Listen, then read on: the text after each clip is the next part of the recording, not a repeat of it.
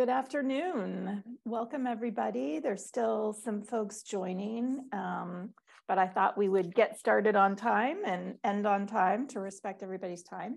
Thank you so much for joining us for our California State Parks Foundation Park Advocate webinar on the California State Budget and California State Parks. I am Rachel Norton. I'm the Executive Director of California State Parks Foundation. And we're just really excited to have you here with us today. And I'm excited to introduce our three speakers in just a moment. So first, some reminders and housekeeping. So we will, if you have questions during the presentation, you can use the Q&A function in your Zoom, and this slide shows you where it is to type your question. We will try to get to as many questions as we can during the live session, and questions that we're not able to get to, we will follow up with answers via email after the proposal. Please keep yourself on mute to limit distractions and make sure everybody can focus on the presentation. And finally, introduce yourself in the chat, which is that you can see the chat window is different from the Q&A window, but everyone can see the chat and let us know who's here, because it's fun to see everybody who is here since we can't all see each other. So during today's session, we're going to be going over the importance of advocating for state parks and giving you a overview on the governor's proposed budget and how the state budget process works generally, as well as what California State Parks Foundation sees as budget priorities for state parks this year. So I'm really happy to be joined today by three amazing, smart, strategic advocates for state parks. They are Bree Fordham, who is the Executive Director of Anza Borrego Foundation, Abigail Mile, who's an Associate with Environmental and Energy Consulting, and Dr. Emily Doyle, who is our own Climate Resilience Program Manager. So you'll be hearing from each of these folks. Hello, nice to see you all as the presentation moves on. But before we get to our speakers, I wanted to start by talking a little bit about the importance of advocacy to a thriving state park system. And, you know, many of you are familiar with the history of California State Parks Foundation, and you know that we did not start out necessarily as an advocacy organization. We, over the years, however, saw that advocacy is a really essential component of our mission to protect and preserve the California State Park System for the benefit of all. We've seen it again and again. Parks need an informed, engaged constituency to flourish. And the way that you build that constituency is through advocacy, educating the public, activating your supporters, and influencing policy and funding in the halls of power. So a decade ago, a different governor proposed closing almost a third of our state park system during what was then a budget crisis. And we, you, all of us, used our voices and rose up for parks. And in fact, no parks closed as a result of our advocacy. It was a battle. Yes, it was a battle. But the passion and the commitment from park advocates were key to successfully keeping parks open. Similarly, so many of you used your voices to keep a toll road from going through San Onofre State Beach, from keeping high transmission power lines from running through Anza Borrego State Park, and protecting parks from non-mission uses like these does not just happen. To beat back threats, vigilance, and people power is just crucial. So at California State Parks Foundation, everything we do follows an intentional through line that starts with learn. We develop a deep understanding of the significant issues that are facing the park system, and we monitor current trends in the environment space, in the social justice space, and the park space. Next, we educate to develop a diverse and informed and engaged constituency of individuals and partners. And then we activate that constituency, that base of park supporters, to be champions for parks. Finally, we influence, we create change by connecting all of the learning that we've got derived in the field from our constituencies, from all over the system, and use those learnings to inform policy solutions in the halls of power where decisions are made. So one example that's a good example of how this works is our Pathways to Parks initiative, which we started back in 2018 with LEARN. We worked with UCLA and developed some research that told us that 57% of Californians, almost 22 million people, live within a short walk, bike ride, or drive of state parks. And that was important because then we knew that the constituency, potential constituency for state parks was much larger than anecdotally who we knew were regularly using state parks. So we took those learnings, and with the strong support of California's first partner, Jennifer Siebel-Newsom, we began to build a movement for expanding park access. And many of you participated in that, used your voices, advocated for ways of lowering barriers to visiting parks. And in 2021, we were so excited that 3 pilot programs for park access were funded in the state budget. And those are, many of you already know, the Golden Bear Pass, which expanding access to the Golden Bear Pass, which provides access for very low-income Californians to state parks, the Adventure Pass, which is modeled on the Every Kid Outdoors National Park Pass that allows 4th graders and their families access to 19 state parks for free during the year that they're in 4th grade. And then finally, the State Library Parks Pass, which makes state park passes available for checkout at every public library in the state of California. So going forward, now we have these pilots. Our job is to develop really good information on how they've expanded access to the state park system and start to fight for additional funding for those passes once the pilot programs expire next year. So that's kind of next year's problem, although we're already starting to think about it and work on it. But in the meantime, we have this year's problem. And we're going to hear more about this from Abigail in a minute. But I'll just sort of frame it by saying that the challenge in California is that our state budget kind of lurches from feast to famine. So we just came off of 2 amazing years in 2021 and 2022, where we saw huge budget surpluses, and now not so much. So this is really a challenge for state parks, and it's a challenge for other agencies as well, because what it means in practical terms is that in the good years, they have to be ready to ramp up very quickly to spend often one-time money, and then things turn quickly again and they have to ramp back down.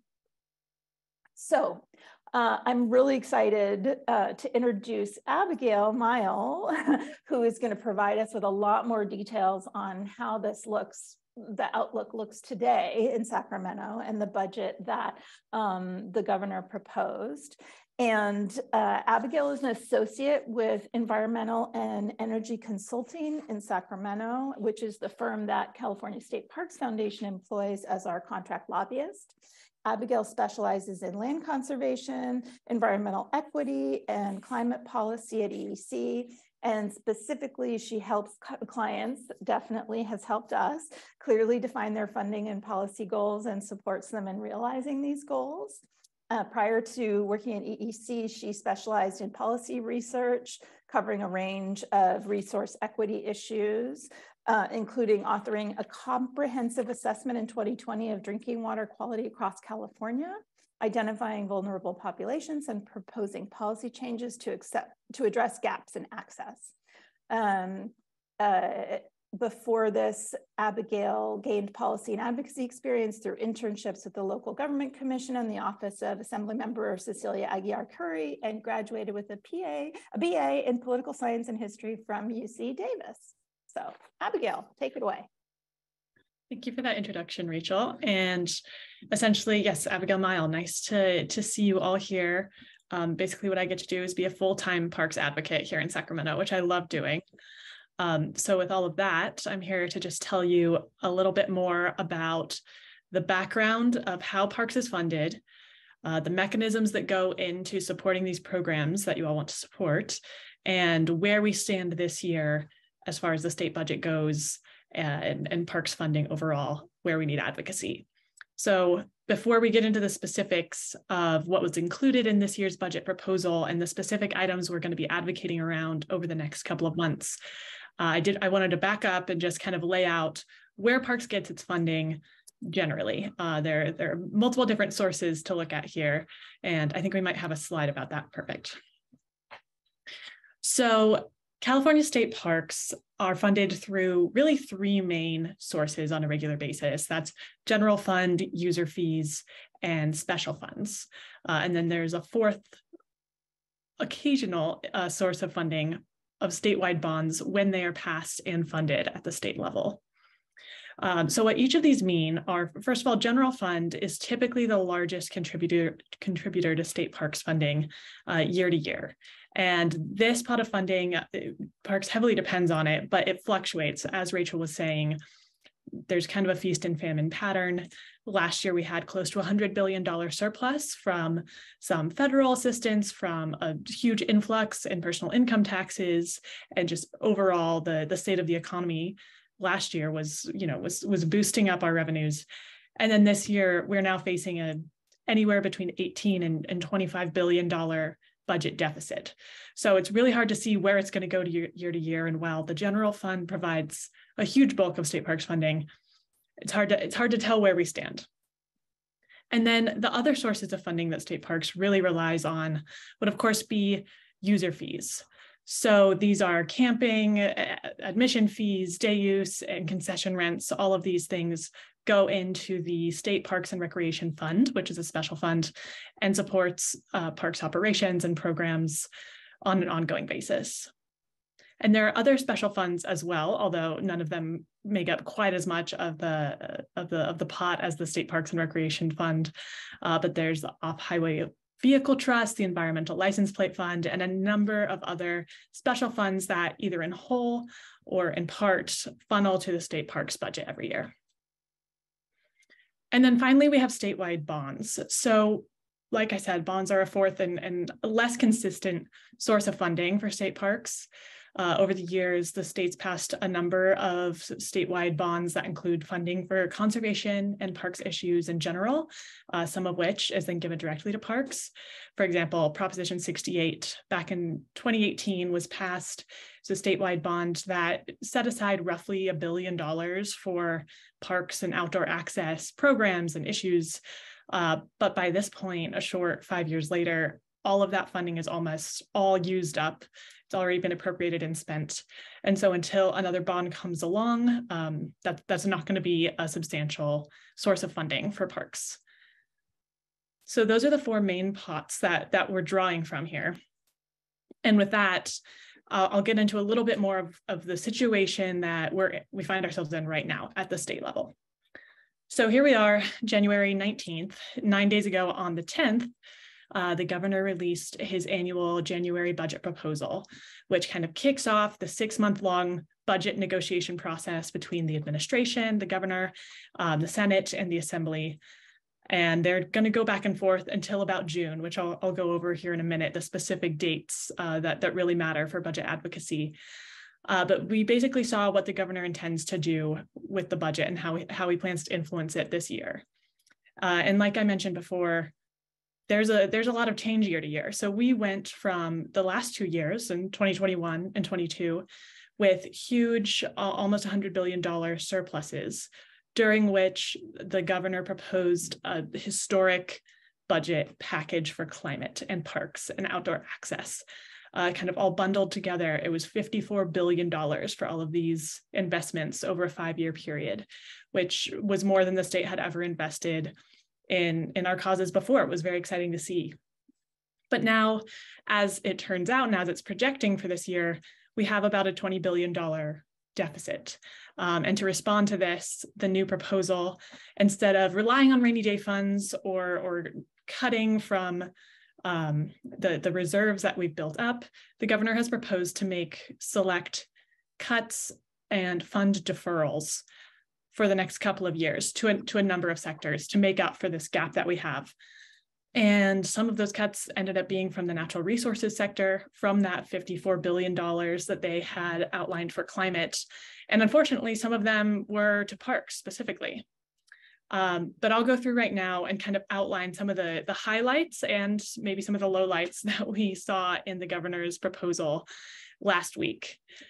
So for one, a wonderful, allocation that we saw pop up last week was $5.8 million to support the Dos Rios Ranch State Park opening and staffing support over the next couple of years. So they would get $5.8 million this year, and then roughly $3 million going forward to support operations and, like I said, staffing and just making that park everything that we hope it can be. So that was very exciting to see. Another thing that was included was, if you recall, a couple of years ago and for the past several years, there's been a lot of advocacy around deferred maintenance funding for state parks and making sure that while we work on access programs and while we work on new state parks, we're making sure that all of the parks that are already open are providing a good visitor experience and that they're kept tip-top shape and beautiful and maintained. We, obviously that's what we work for every year. So 2 years ago, the state gave the Department of Parks and Recreation $185 million to address some of the backlog in deferred maintenance projects, which was an encouraging start. Didn't quite cover everything, nowhere close to covering everything, but it was a great start. Unfortunately, not all of that has been spent in the last 2 years. And so in this year's budget, the governor has proposed to grab $31 million of that $185 million allocation, pull it back, and see where we stand in the future to try and close this deficit gap. And that was one of the main things we want to talk about, and making sure we're advocating around trying to express the need for that money and get it back, to get refunded deferred maintenance. We'd love to see it funded above and beyond that number. And then a couple other things I would highlight from the governor's proposal would be the statewide parks program that focuses on local park development across the state. So over the last couple of years, it was awarded $380 million, which was super exciting. And this year, to address part of the deficit, the governor's proposed to grab back $150 million of that. Still leaves a good amount of funding, still leaves $230 million. But we're hopeful that we can try and see some of that $150 million restored based on the budget condition in the next couple of years. And then a couple of other things that I want to highlight, despite a couple of cuts to important state parks programs, would be all the things that we did hang on to from the $54 billion package that was passed over the last couple of years. And that is, as Rachel mentioned, the State Library Pass program that received $13.5 million last year. That has remained in the budget. 2 years ago, there was a $12 million allocation for sea level rise adaptation at state parks, which we were happy to see remain in the budget. And then finally, the awesome Outdoor Equity Grants Program, which received $75 million over a 3-year period. That is also stayed in the budget. So there are a lot of great things that remain in the proposal. And a lot of what we're going to be advocating around this year is going to be hanging on to those things and demonstrating the need for, yes, these wonderful programs, park development, sea level rise adaptation, but also, highlighting the need for more deferred maintenance and re-underscoring the need for support for the programs that were cut in the proposed budget.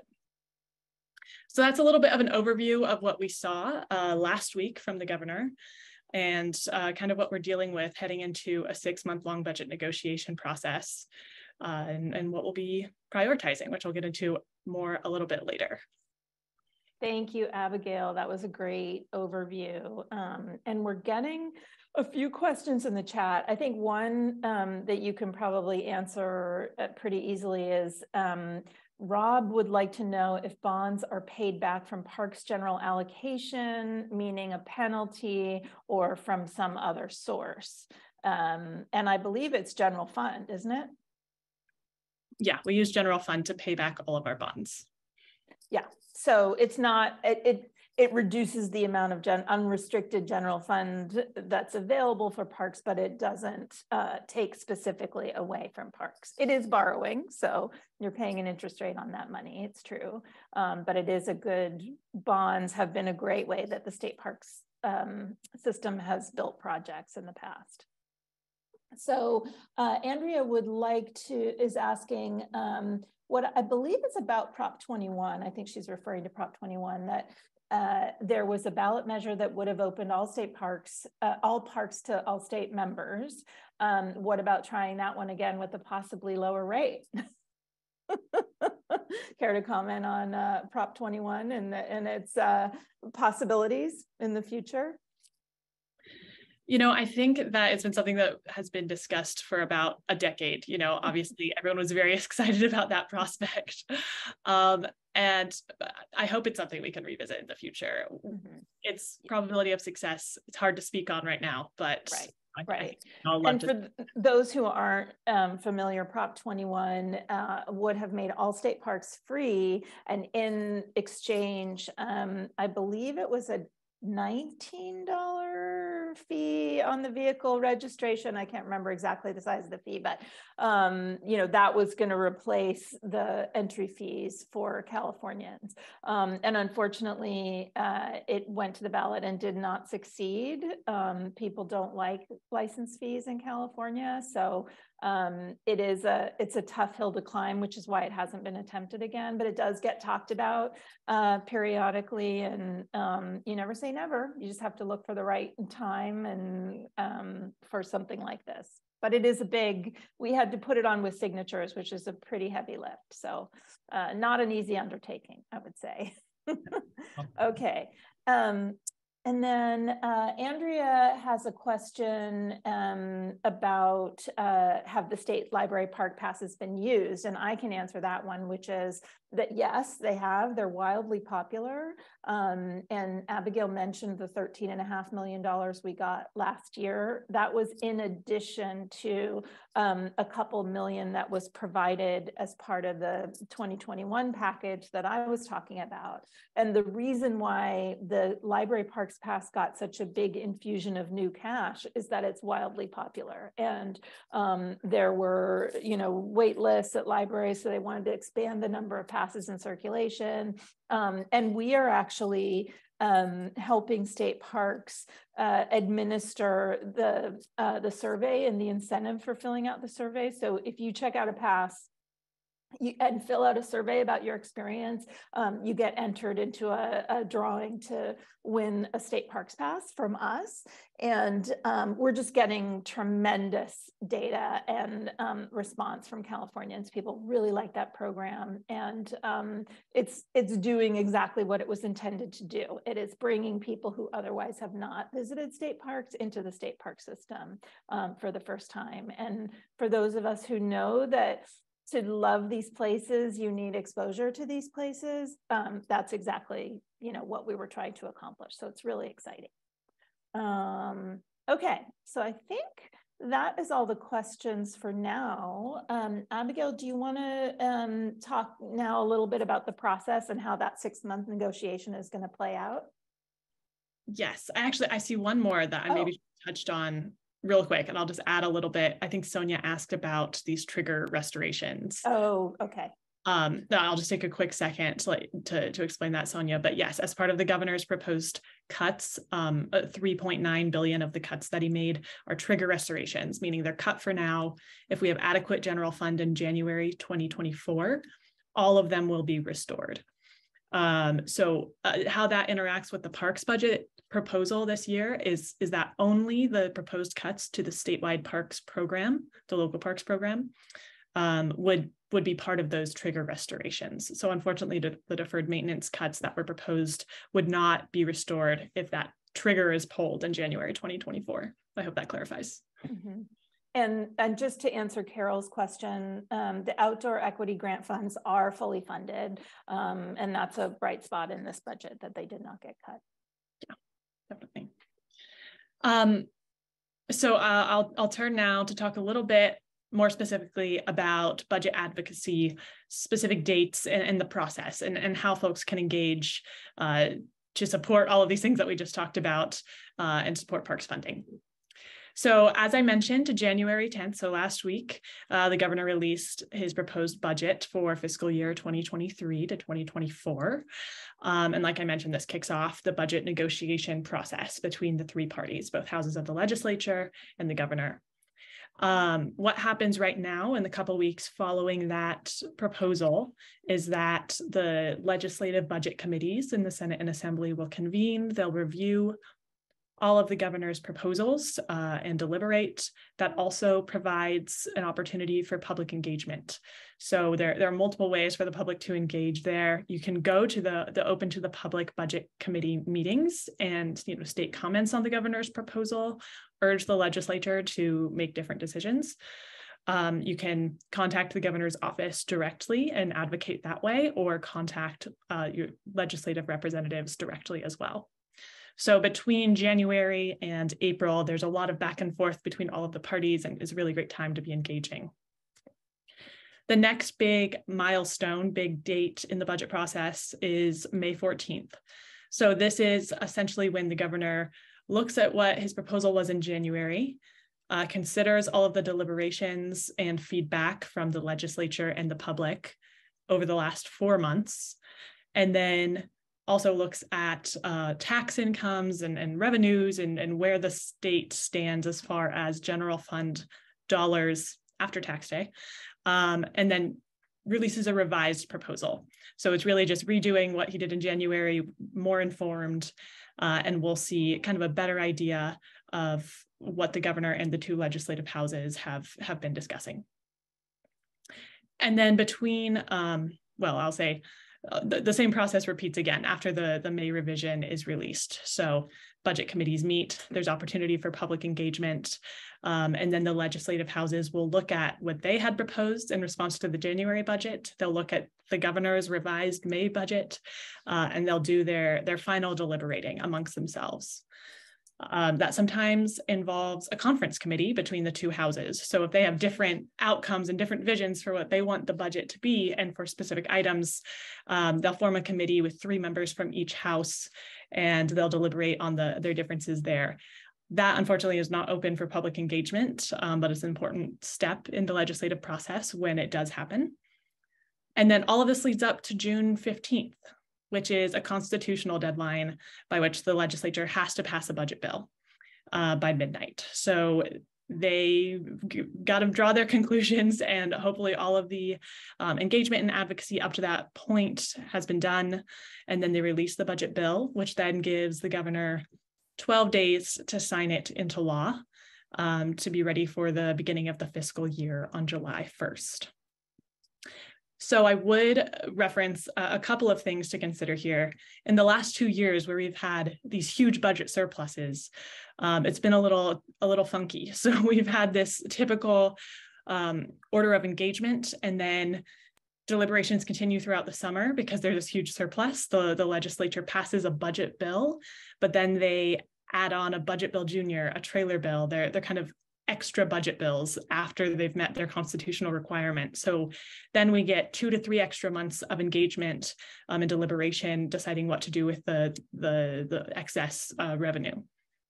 This year, as we've talked about, it's not looking like we'll have a surplus. In fact, it's looking like we'll have quite a large deficit.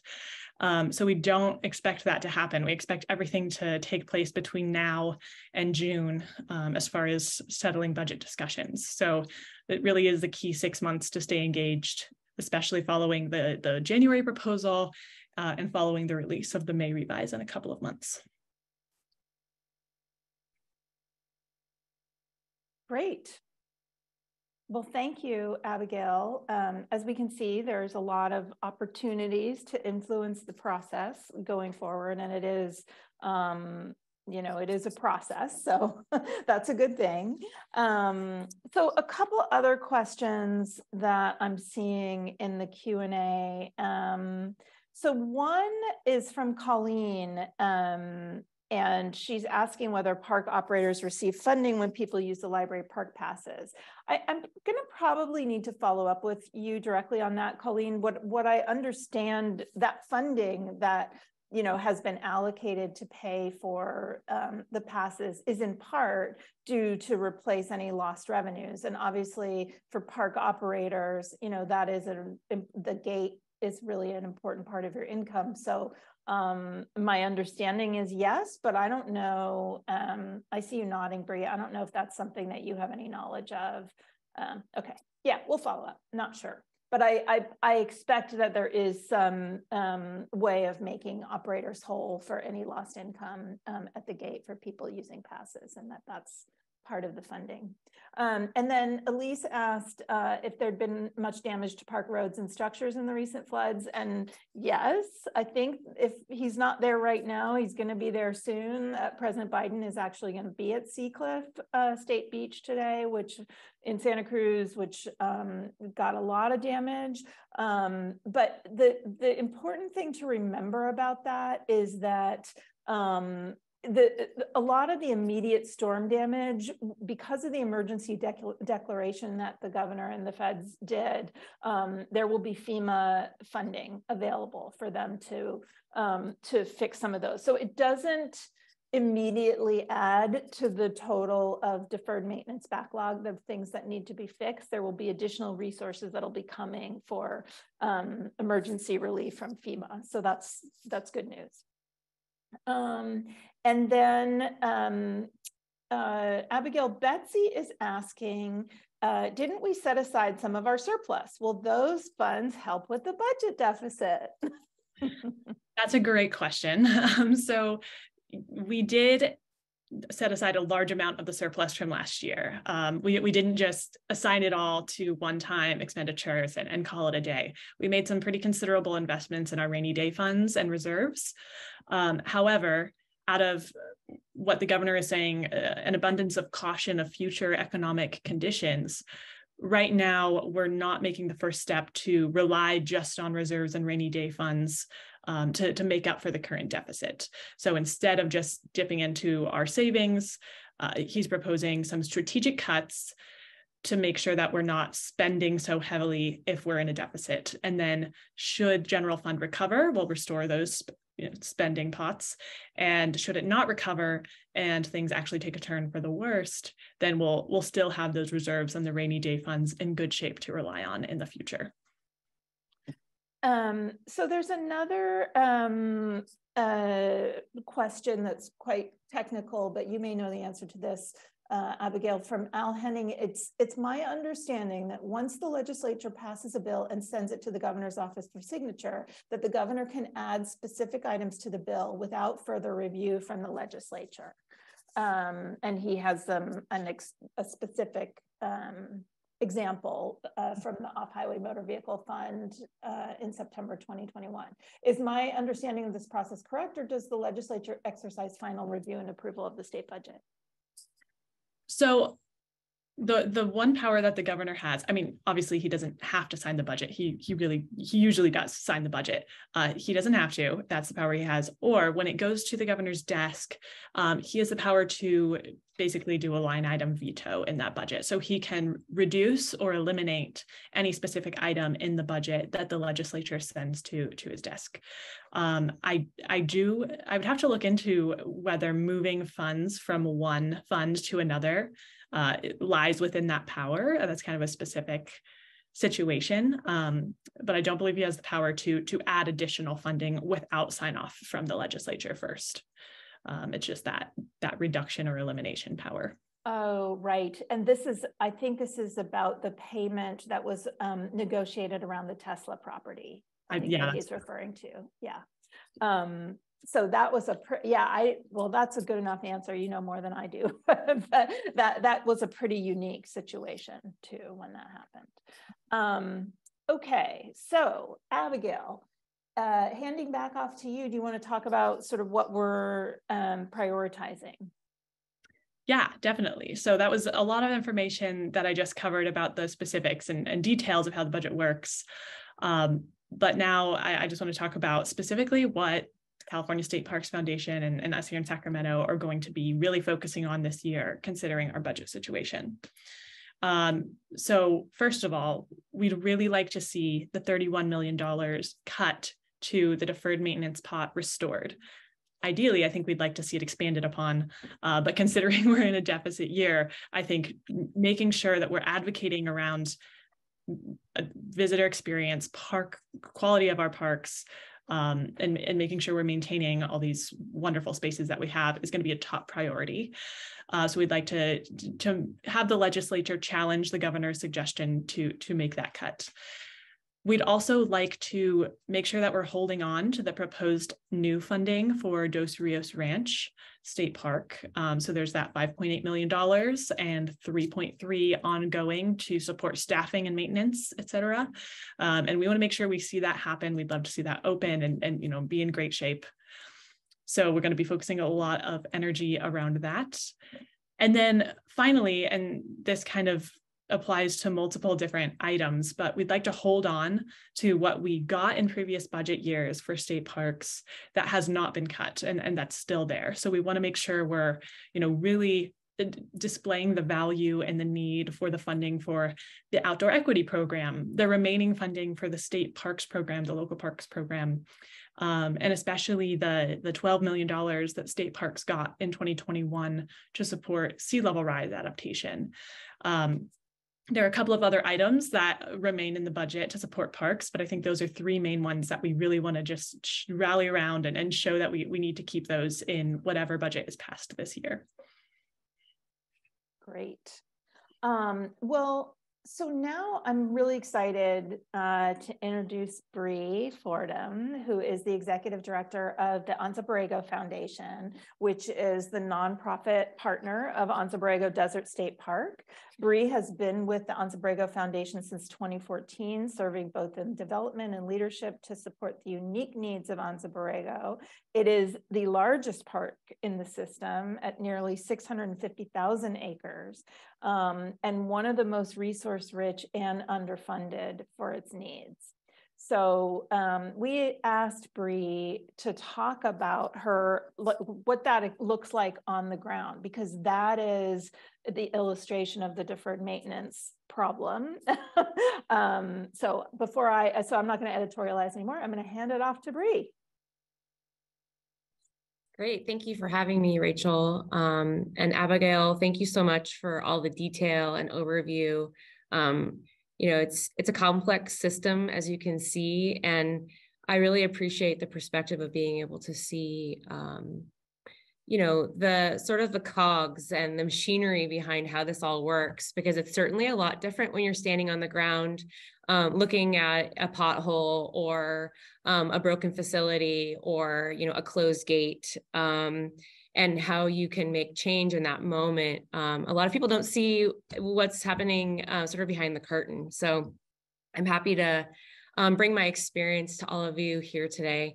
I'll start by saying I'm certainly not the expert. I have a very unique experience in my position as the executive director and park partner to Anza Borrego. I work very closely with the park district superintendent.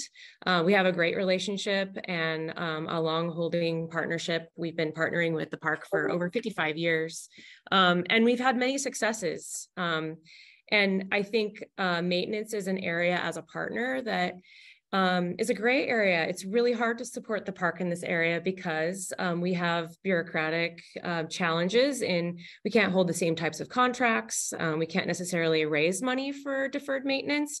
So it's critical for us to support the park in these other advocacy ways to build funds and make sure that the park can be supported. And just another sort of just broader perspective on this is that a lot of people who come to the park and see that they can't have access to something, or that something is not working, or they'd like to see an improvement. A lot of people who visit the park will come to us and ask, what are we doing about it? And so it's a frustration for us when we feel like we can't answer that question. Even if we had the money to help, we may not be able to fix that problem. So there's a couple different ways that I think we approach this. We work closely with the park on understanding what deferred maintenance projects are there and which ones can we help with.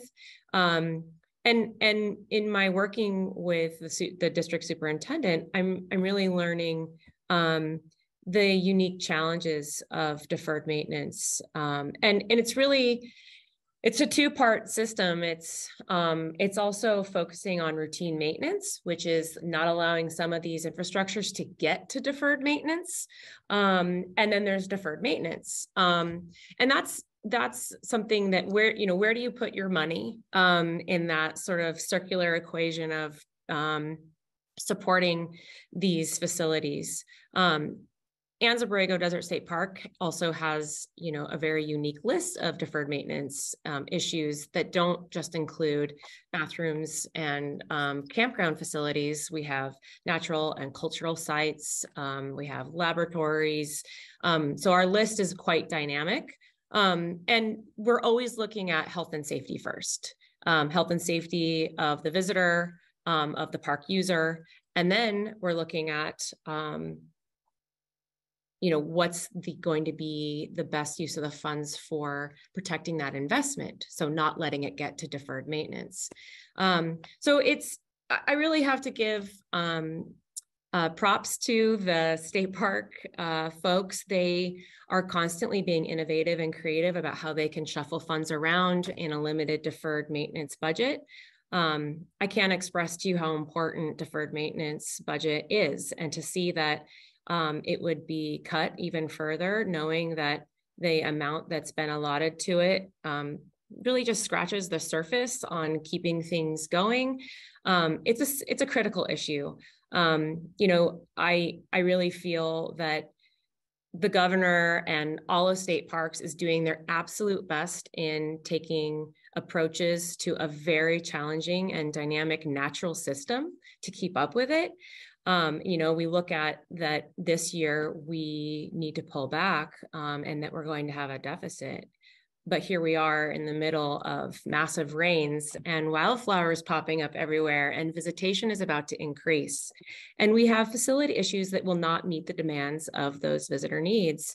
How do we accommodate for that? On the ground, we step in and we order porta potties. We offer extra visitor needs on top of what the park needs to almost respond at an emergency status level that might not be elevated to an emergency status at a state level, but we work closely with the park to say, what can we do to make sure that we're not going to further crumble the system or give that visitor a poor experience. So this is where our partners really need to step in, where there's sort of these unintended consequences of not funding these deferred maintenance issues. It's extremely dynamic. Just for an example, Anza Borrego has more than 200 deferred maintenance projects on a list. We're one of the largest parks, but we're also one of the parks that has volume-wise not as many facilities that need to be addressed. So there are other parks that have more intense facility maintenance. We also are sort of third from the bottom as far as not being funded at an adequate level. So I know that that's just our profile. When we look at other parks, it's not a one-size-fits-all situation for the needs of each one of these parks. And certainly, putting the priority of safety for the park visitor, people are making really hard decisions on the ground floor in a system that's totally dynamic that you can't forecast for. So I'm happy to answer any more specific questions about our park to shed light on sort of how critical it is that we really have a voice about deferred maintenance, but also not just deferred maintenance, but maintaining the projects and the investments that we already have. And I'll leave you with this, and that, it's not just money that will solve this problem. It's a web that creates these beautiful parks. It's personnel, it's the hiring process, it's capacity as well. I mean, if we look at, Anza Borrego has 200 projects.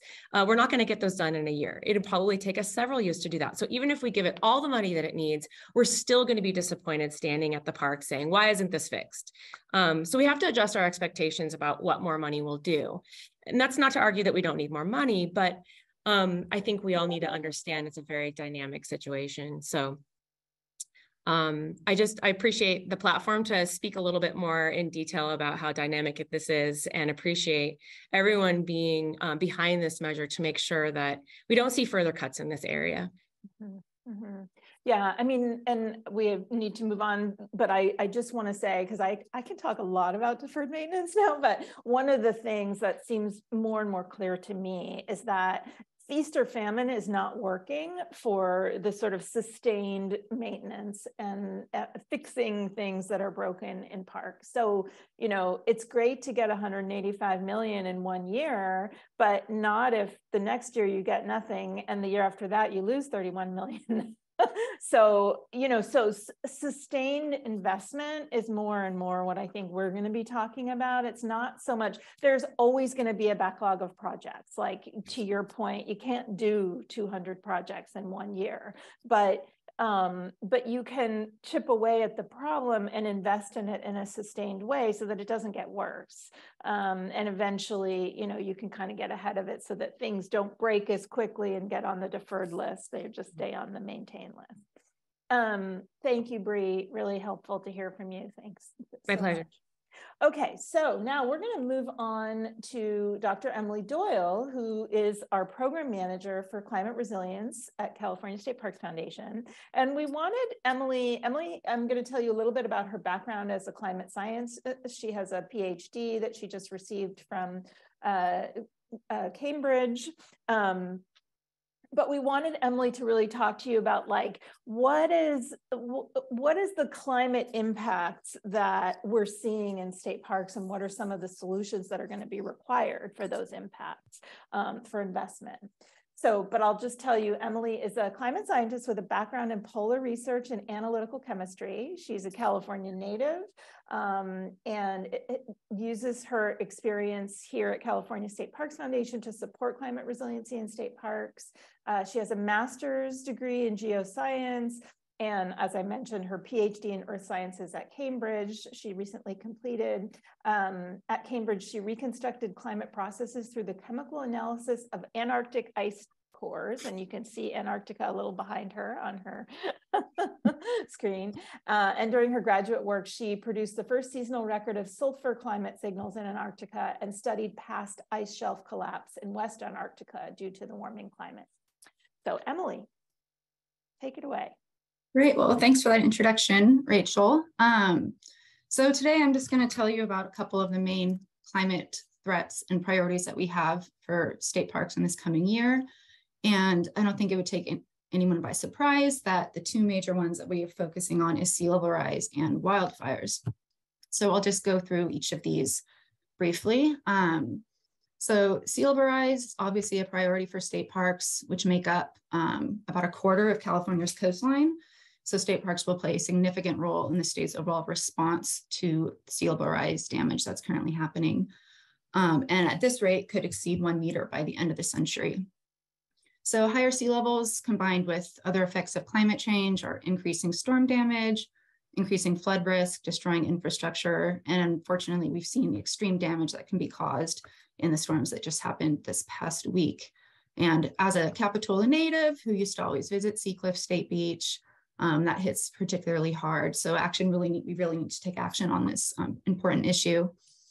And to do so, State Parks has actually published a sea level rise adaptation strategy that came out in 2021. However, now they really need the support to implement the details of that plan in order to accomplish their goal, which is to prepare for 3.5 feet of sea level rise by 2050. And this support includes things like the ability to hire staff to complete vulnerability surveys and building databases, which allows them to share sea level and adaptation data between all parks. Because the So the overall goal is really to identify and implement a consistent adaptation plan across the state. In order for adaptation measures to be truly successful, they need to be coordinated. If you end up with kind of a patchwork response at all different locations, you're much less successful at creating consistent, successful sea level rise adaptation measures. So right now is a really significant point in state park sea level rise adaptation work. They're really trying to drive this program forward and grow these climate resilience efforts. So this is a really key priority that we can focus on and show support for. And secondly, wildfires. I'm sure I don't have to tell you that wildfires are a dire threat facing all of California, including state parks. Since 2020, which is actually the worst fire season in California's recorded history, over 7 million acres of California have burned. And unfortunately, this includes 97% of Big Basin Redwood State Park in 2020, which was actually the first state park that was established. And these catastrophic wildfires are a direct result of climate change, which is accelerating both the frequency and intensity of these fires. And it's the combination of climate change and the effects of years of fire exclusion, which has allowed dead trees, shrubs, other potential wildfire fuel to really build up for over 100 years now and kind of turn our forests into tinderboxes, essentially. So in order to address this, state parks really need support for large-scale forest management projects. This includes fuel reduction programs, like selective tree thinning or prescribed burns, which is considered one of the most effective methods of improving wildfire resilience. And state parks is currently undertaking these efforts on a relatively smaller scale. For example, they've done prescribed burns this past year at Montaña de Oro and Calaveras Big Trees and others. However, every year these projects, it's only happening maybe around several thousand acres a year. And in order to have a significant, successful, long-lasting impact in building wildfire resilience in state parks, these programs really need to be scaled up. So this is an area that they could really use a lot of support. Eventually, they're going to want to be doing prescribed burns, tens of thousands of acres every year, which is what's really essential in order to accomplish long-term climate resiliency. So this is another area that we can really focus on and provide support in the future. And with that, I'll hand it back. All right. Well, thank you, Emily. It is so great to have Emily on board. She's really deepened our understanding of what's possible and what the science is telling us, and just has been a great addition to the team. So thank you, Emily. Abigail, let me turn it back to you. So do you want to talk about the governor's climate package, and maybe you can touch on sort of what the forest management piece is, because we have a question about that in the Q&A, as well as other aspects of the climate package. Oh, you're on mute. Thank you. Yes, I would love to. So I mentioned a little bit previously, but over the past 2 years, the state passed a $54 billion climate package, which included nature-based solutions, wildfire, coastal resilience, and then a number of other items from electrification to greenhouse gas emission reductions, all of that. So that huge $54 billion package now in this year with the deficit is seeing a $6 billion cut proposed to it. So that would lower it to $48 billion. But there are a number of items within that $48 billion for state parks that are still in the budget. So to touch a little bit on the fuel reduction, which I know someone asked a question about last year, the budget included $20 million for wildfire resilience and state parks specifically. And that has remained in the budget. So that is staying there, and hopefully that can be put to some good use over the next couple of years. It has a several year encumbrance period. But basically where we're at right now is we're seeing these proposed cuts to the climate package, and we're organizing ourselves to go advocate for the specific items that we really need to see come through for parks. And again, I'll reiterate, that's keeping the money for sea level rise, keeping the money for wildfire resilience, and hopefully restoring the money for deferred maintenance in our state parks. So that's going to be a 6-month-long process. That's going to be a lot of action alerts and advocacy to the legislature, to the governor, and all of that. But we'd really like to ensure that this temporary deficit does not have long-lasting impacts on our ability to, be restoring and protecting our parks. Great. Well, thank you all. We have a couple of other questions in the chat that maybe we can address.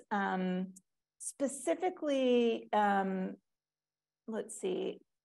I'm gonna address, well, so first, Alan is asking about how funds are prioritized for repairs at locations like Carpinteria State Beach. Not familiar with that particular situation at Carpinteria. I think, everything as far as what projects are prioritized in state parks starts with the general plan.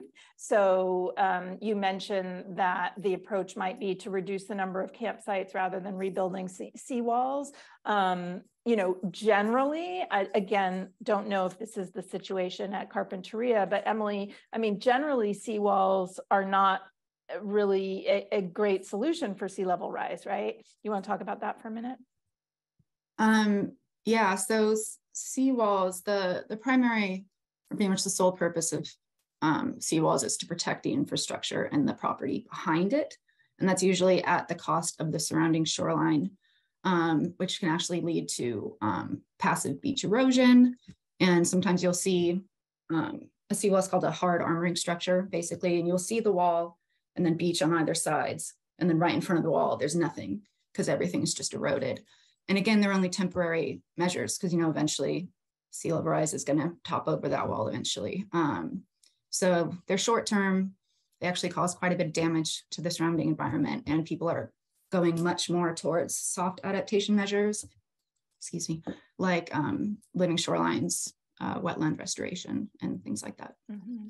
Yeah, and so some of what we may see as parks start to adapt to sea level rise in particular is some managed retreat or some changes to the general plan so that parks are redesigned in the way that you're talking about. Like maybe there are fewer campgrounds and we de-emphasize seawalls, for example. Again, not speaking directly to Carpinteria or any specific park, but just to say that we are going to have to change the way that we use some of these parks because of the climate impacts that are coming.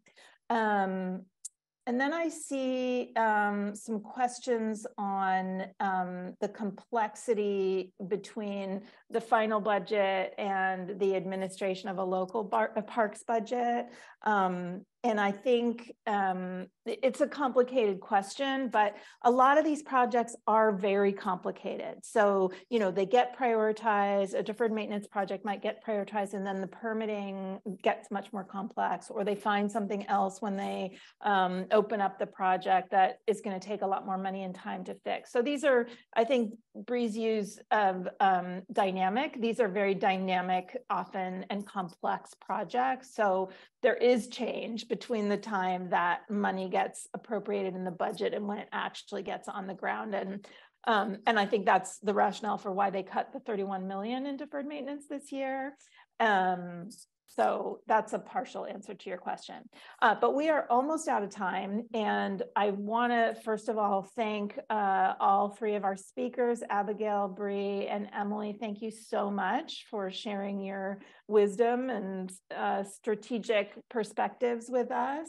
And I want to invite everybody to continue the conversation on social media and to watch our emails and action alerts for specific advocacy opportunities for the budget. You can see on our on the screen right now are all our social handles, so we'll hope to see more questions and engagement from you. And again, if you had a question that was not answered, we will be following up with some of these other answers after via email. And with that, I will say good afternoon. It's great to see everyone. Thanks for coming. I hope you found it helpful, and we will talk to you soon. Take care.